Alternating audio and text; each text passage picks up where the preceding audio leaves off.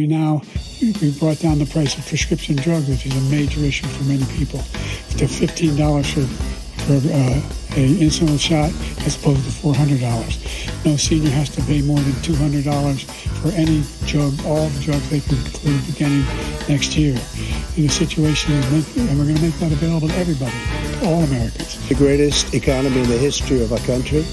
We have never done so well. Everybody was amazed by it. Other countries were copying us. We got hit with COVID. Well, look, the greatest economy in the world. He's the only one who thinks that, I think. I don't know anybody else who thinks that we have the greatest economy in the world. And, you know, the fact of the matter is that we found ourselves in this situation.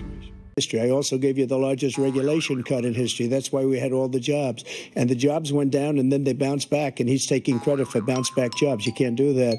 He also said he inherited 9% inflation. No, he inherited almost no inflation, and it stayed that way for 14 months. And then it blew up under his leadership because they spent money like a bunch of people that didn't know what they were doing. And they don't know what they were doing. It was the worst, probably the worst administration in history. There's never been. And as far as Afghanistan is concerned, I was getting out of Afghanistan, but we were getting out with dignity, with strength, with power.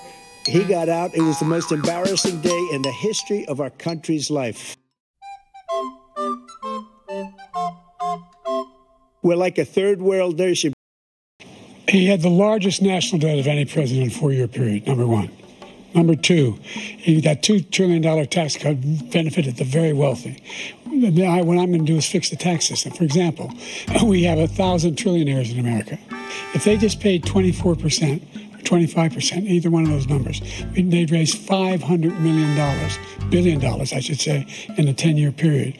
We'd be able to wipe out his debt. We'd be able to help make sure that all those things we need to do, child care, elder care, making sure that we continue to strengthen our health care system, making sure that we're able to make every single solitary person eligible for what I've been able to do with the COVID, excuse me, with dealing with everything we have to do with, look, if we finally beat Medicare,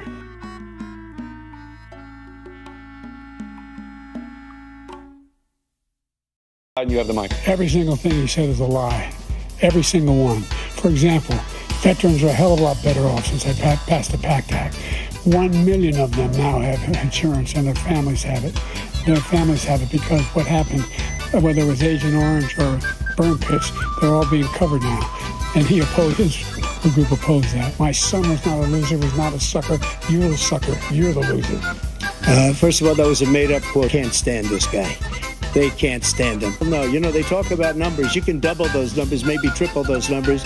And Nancy Pelosi, if you just watched the news from 2 days ago, I didn't have sex with a porn star, number one.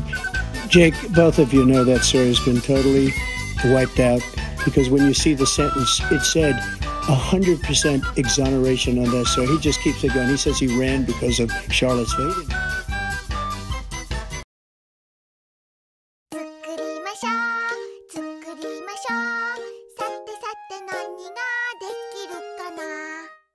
Brain damage